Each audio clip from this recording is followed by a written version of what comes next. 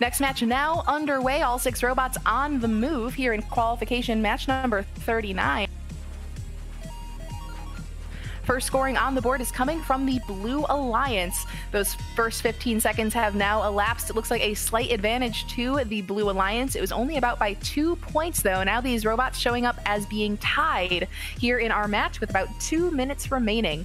All 3 red robots focusing on intake at the moment. They traverse the field back to the Red Alliance power port. Meanwhile, Blue is hard at work at scoring. RJ9 and Josh working together near the Blue Alliance power port. And Aleem in blue sticking tight to Pollux in red bumpers. They're going to try to slow down that scoring cycle, and it's paying off so far. The Blue Alliance has established a bit of a lead. Because red is a little bit slower on the score, thanks to the defensive action of blue, it's given the Blue Alliance members a little bit of extra time to get power cells scored and increase their score before red was able to do the same. The Blue Alliance does lead by about 50 points now, just under a minute and a half remaining in the match. Blue Alliance still focusing on a combination of defense and offense. RJ9 once again defending for the Blue Alliance. They're kind of cycling back and forth between the Blue Alliance loading zone, picking up power cells as they're entered into the field of play, but also giving an occasional nudge to an offensive Red Alliance robot. Red still at the moment focusing purely on offense. They're trying to increase their score as quickly as they can to catch up in the final minute of this match.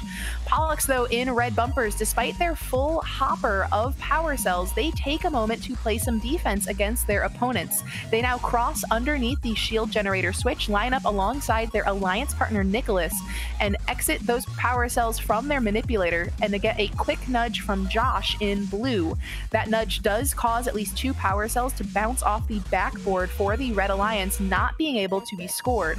A huge collision between RJ and Pollux in red is going to momentarily disable both of those robots.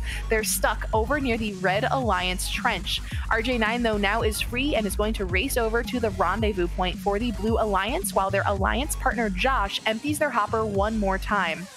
The Blue Alliance luckily has scored at least 90 power cells. It looks like red will not be able to pull it off this time. So despite their position, they're trying to get at least 1 ranking point for hanging at the end of the match.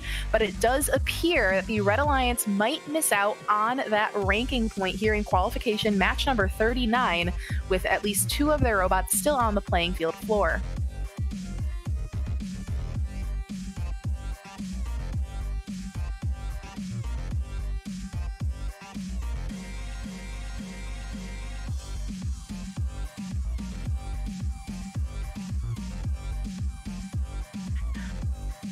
We're going to take a look at that score breakdown. Again, a Blue Alliance victory, 368 to 253.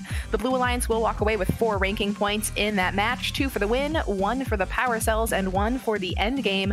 The Red Alliance, unfortunately, will not walk away with any ranking points at the conclusion of the match, falling just a few power cells shy and at least 1 robot shy on the shield generator switch. Thanks for watching. If you want more fun content, be sure to subscribe and ring the bell to be notified about our latest videos. You can also directly help support Fun by visiting our Patreon at patreon.com/firstupdatesnow or by subscribing at twitch.tv/firstupdatesnow. Thanks to all of our co-executive producers on Patreon and Tier 2 Plus subscribers on Twitch, keeping Fun loud, live, and independent.